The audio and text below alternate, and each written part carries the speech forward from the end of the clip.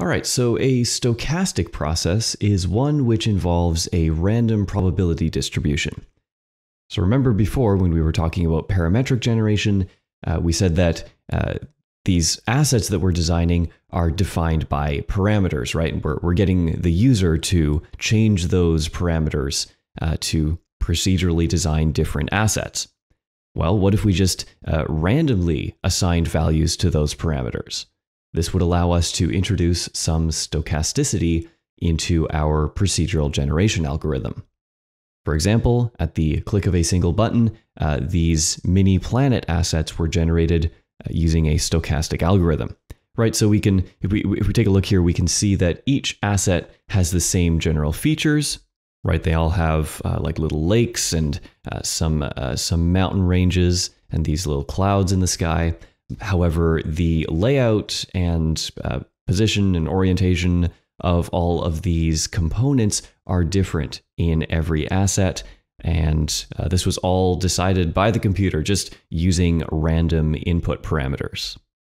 So the application here could involve generating a game world, for example, completely at runtime, offering completely unique experiences on every playthrough.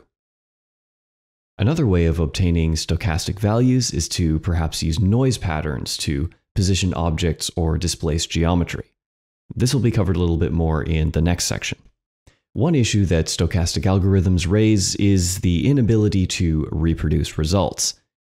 There is a way, however, to benefit from the determinism of parametric generation while still achieving unique stochastic results.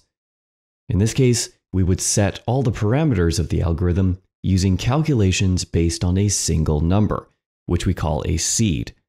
By changing the seed, a different set of results can be obtained. However, any instance of the algorithm at any time can reproduce precisely one set of results by using a known seed.